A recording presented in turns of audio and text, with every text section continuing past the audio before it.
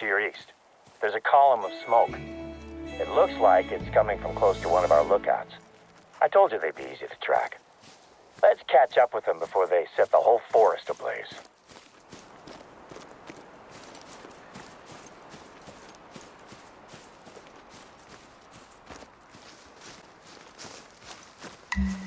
You found their camp, but where are they? Look at the mess around here. It looks like something big has turned the place upside down. Our first concern is that fire. Douse it, will you?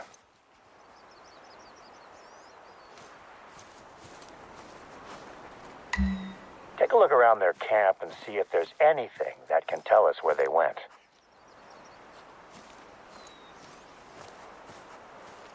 What's this? Notes on their show, maybe? Oh, it's a script. Wow. She's dedicated it to her younger self. No, surely not. Not even the most ignorant townie would even consider baiting animals out here. Bigfoot bait. Looks a lot like dog food and stale donuts to me. Look, a notepad. Interior haunted mine.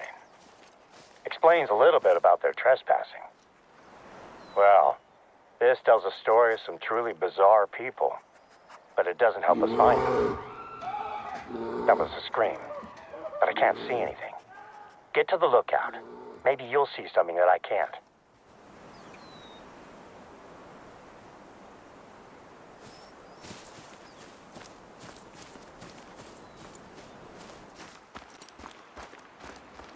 I've got them. They're here, coming out of the forest. What the? One of them is covered in blood. They've seen me. Hey!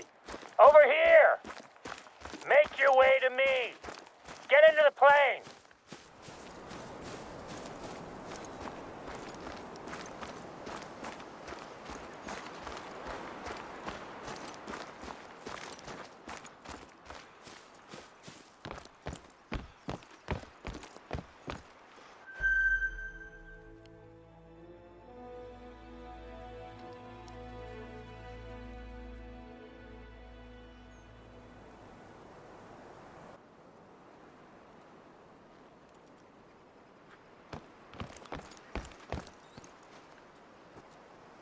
Everyone is on board. It looks like a bear attacked one of them. She needs a doctor right now. I can't wait around.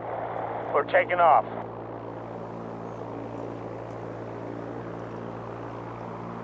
I've got this. Heading back to base. We'll have a doctor standing by.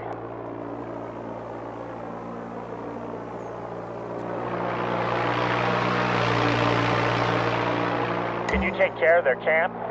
We can't have it lying around, attracting bears.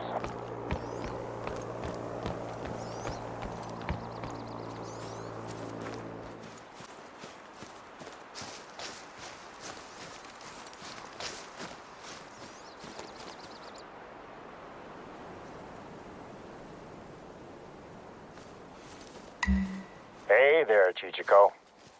I'll bet you have a lot of questions that you want to ask me, huh?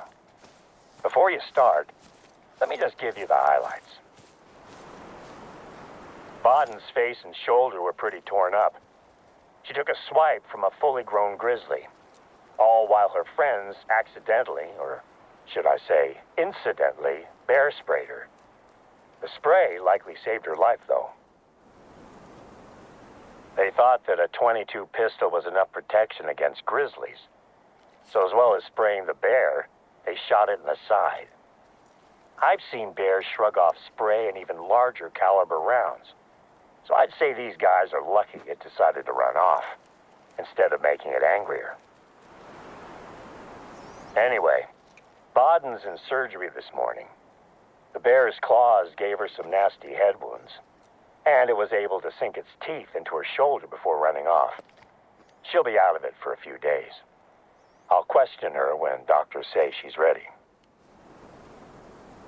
I have to say, you handled yesterday well, Chichiko.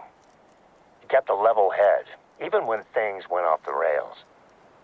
I've had rookie troopers under my care who would have struggled in the same scenario. It's entirely possible that you saved that film crew's lives. Not only did you help to solve a crime that led to us saving some woefully underprepared, let's just say, explorers, shall we? You took care of the mess at the mine, and at their camp, too.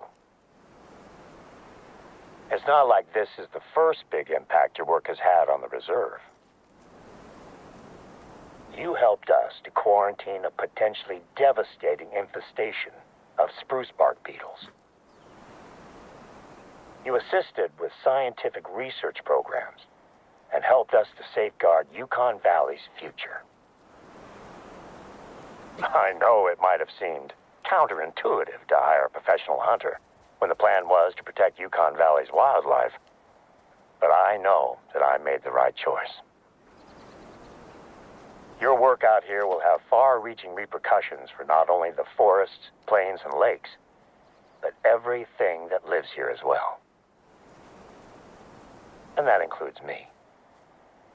At first, the plan was for you to take over a lot of my informal duties, the tasks that aren't officially part of my job, but are essential to the running of the reserve. Maintaining populations, containing threats, and gathering samples for scientific research. All great reasons for hiring a professional hunter. But I told you before that I was looking for someone who understands Yukon Valley. Someone I could trust to take care of it, the same way I do. Your recent time here has been a trial of sorts, helping me to prepare the reserve for winter. I feel like the reserve is ready now, and that's largely thanks to your efforts. Sandy might have told you, but she's delighted that you've had this effect on the reserve. In this past week, we've spent more time together than we had done in the entire previous month. In fact, now that the reserve is ready for winter, and I have my ambassador out there, I'm making plans to take Sandy and my girls on a trip somewhere nice. What do you think? Beach, lake, skiing trip? I'll ask Sandy tonight when I get home. Oh, and when I get back from my vacation, you and I should discuss your contract. Winter in the Yukon is no picnic, but I'd like to invite you to stay on indefinitely, if you're interested. You'll be an old sourdough like me in